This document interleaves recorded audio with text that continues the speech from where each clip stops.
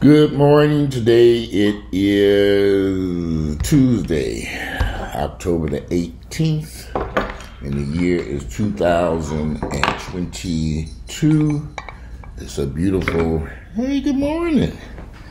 Beautiful Tuesday morning. Good morning. I just gave you your breakfast. I just literally put a big old bowl of dog food and water out.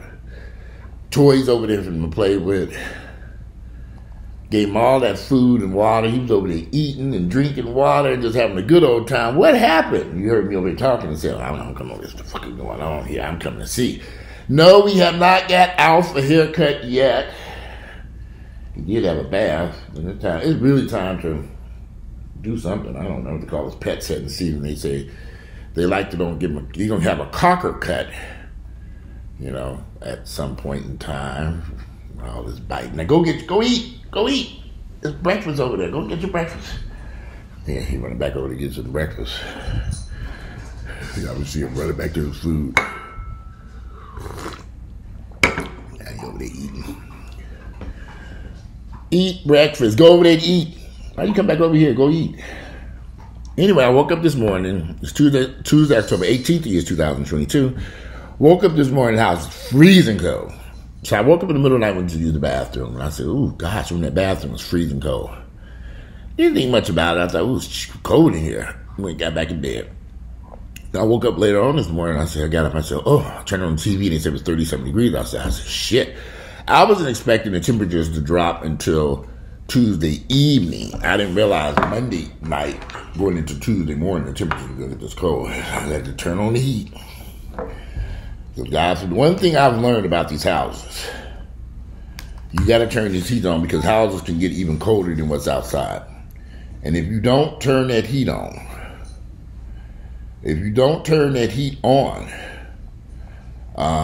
your house, your pipes could freeze. It literally don't take much for a little draft to get up under one of these cabinets. And it gets so cold outside, and it's just so sometimes trying to save money ain't a good idea. So when I realized, that bathroom was so cold, I turned the heat on in that bathroom. That bathroom has its own furnace unit anyway. So I turned the heat on. Here we go. I turned that heat on so that I couldn't risk all that new plumbing in there. This is what he's trying to get. All that new plumbing I put in that bathroom. One of these bathrooms, it sits over the garage. So when I turned that heat on, though, it was nice and warm. I opened up the doors on the cabinet, some water and the heat in there. We can't afford any frozen pipes over here. That'd be a disaster. I'm not going to go through all that mess.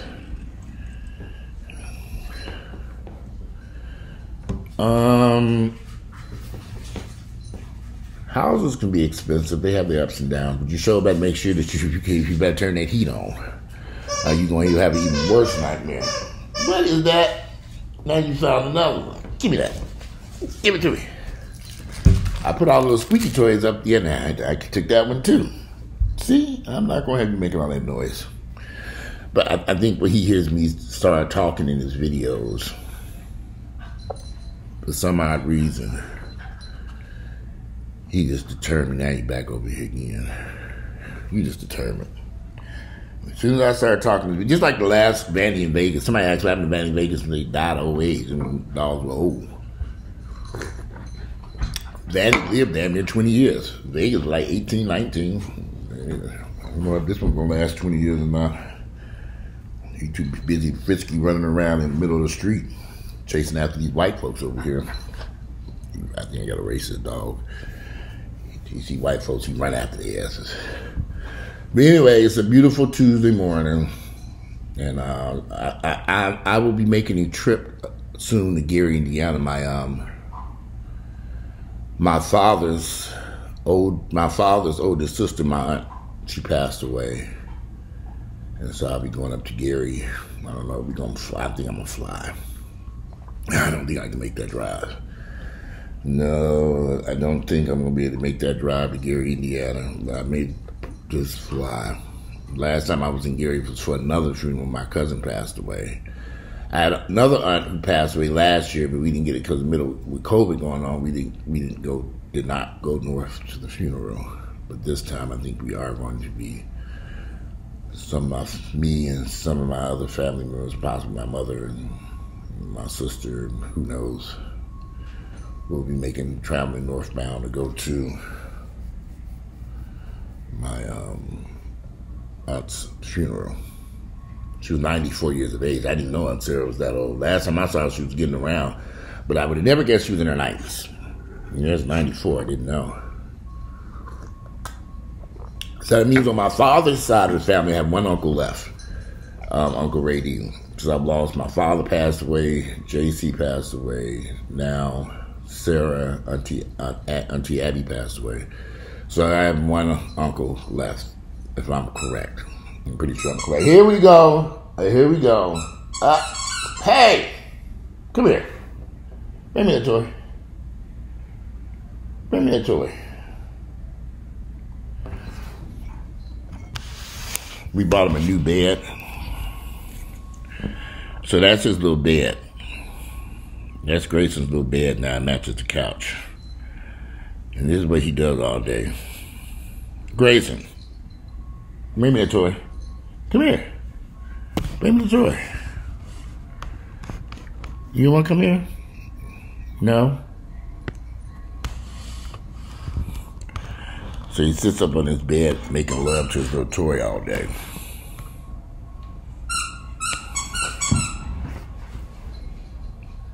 I'm not going to chase you. That's okay.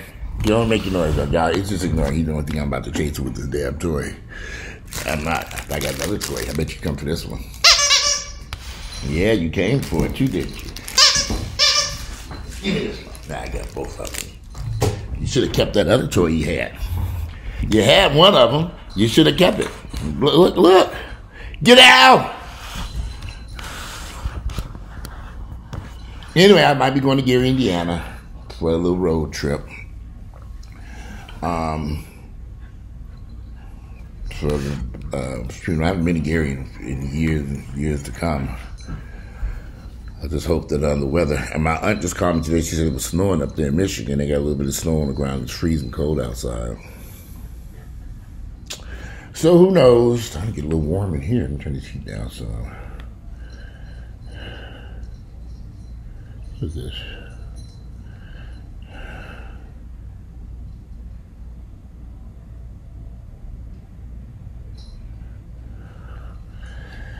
Whew. It is a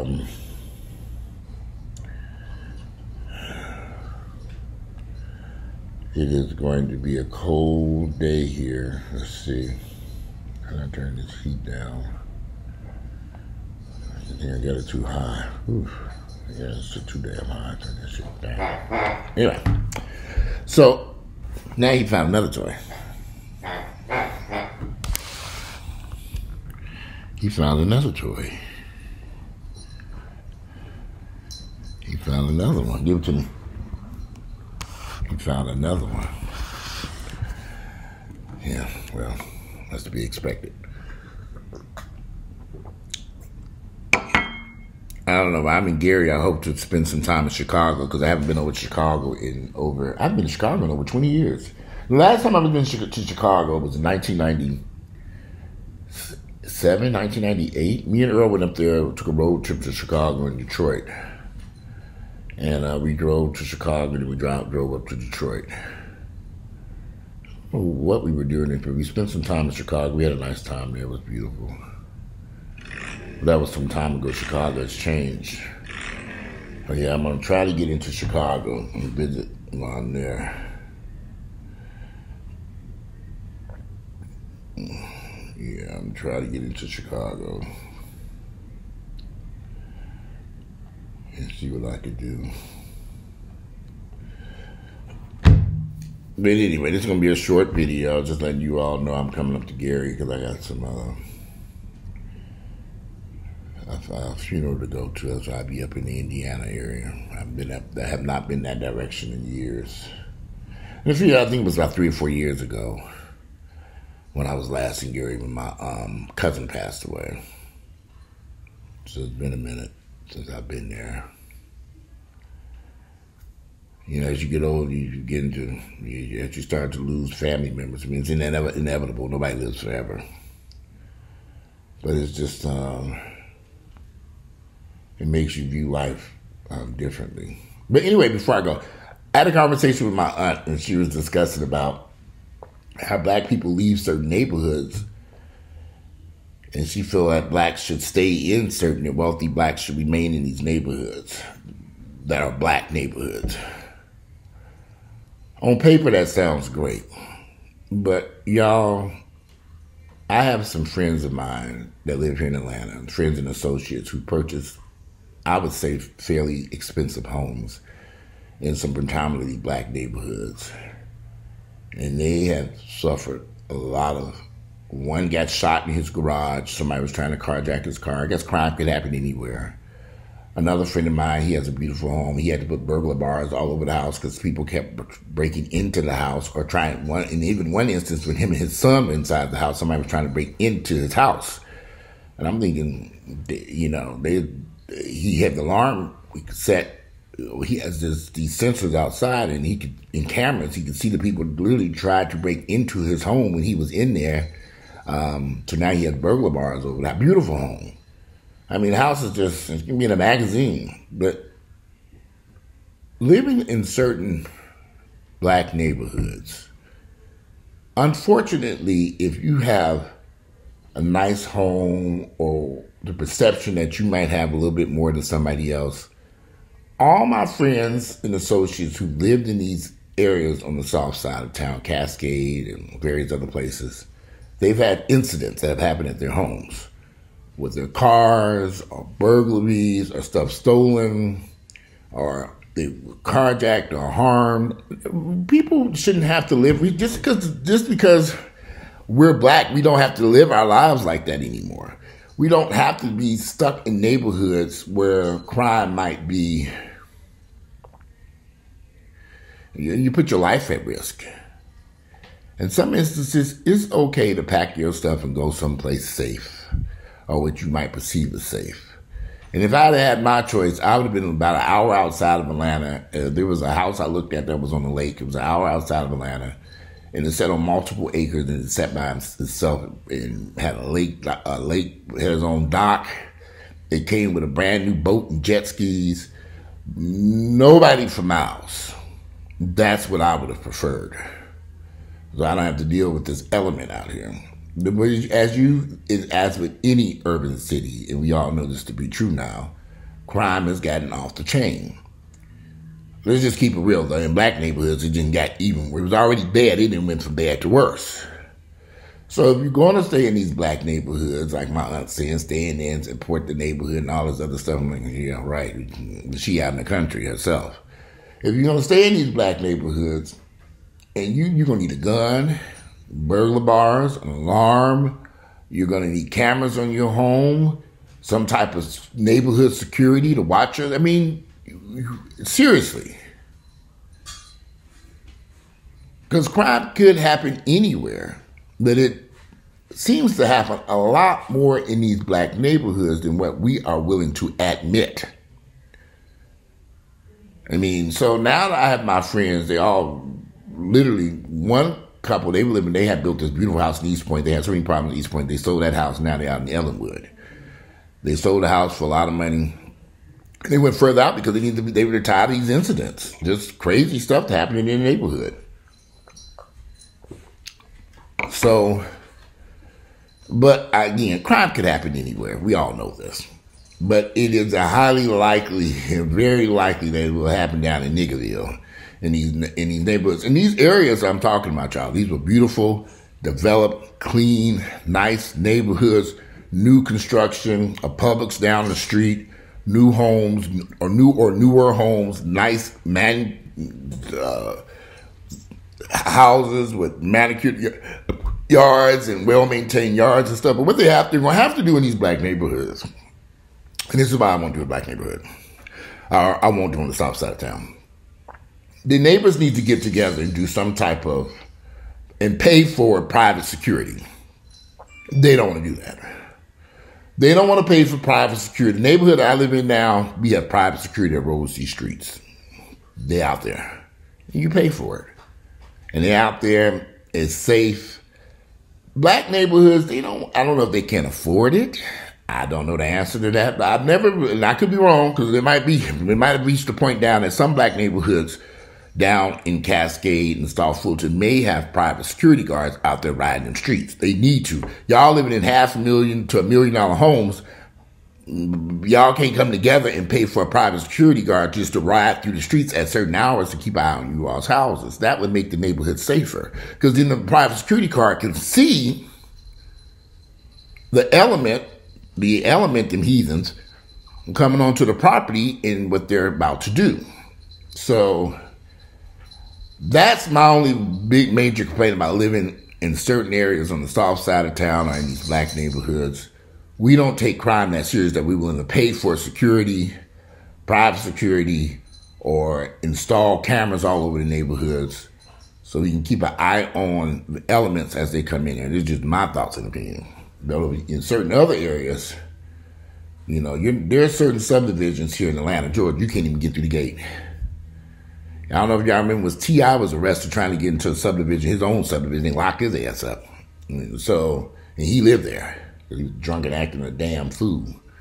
However, until black people tackle the crime issue, are willing to tackle, and I'm not talking about just relying on police, because it ain't enough of them any damn way.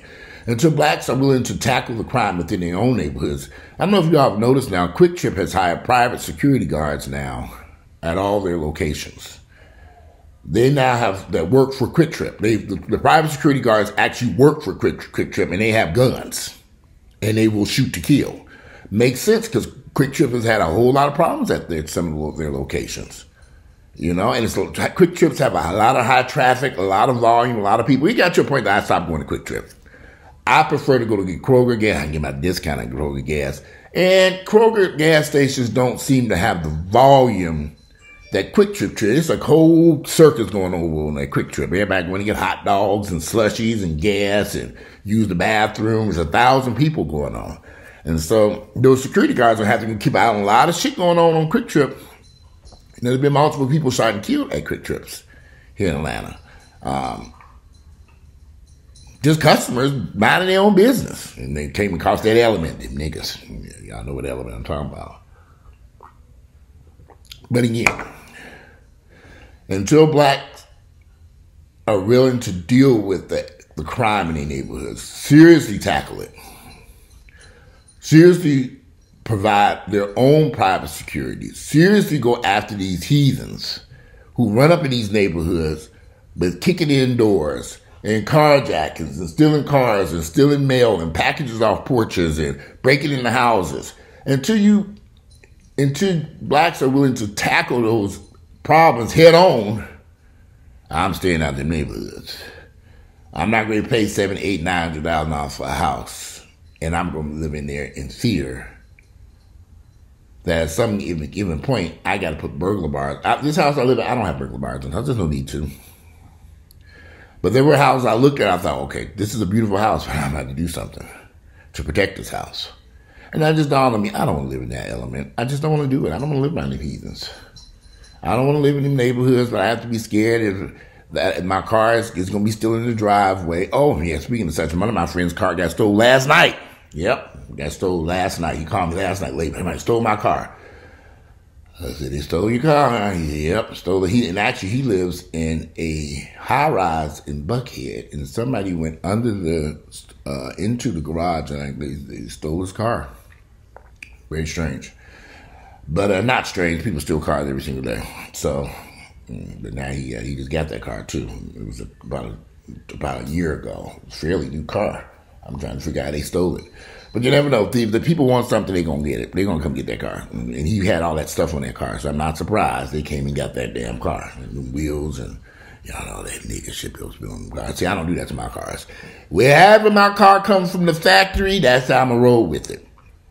And that's it. I might tint the windows. That's it. All the fancy aftermarket wheels and accessories and all that shit. Hell no.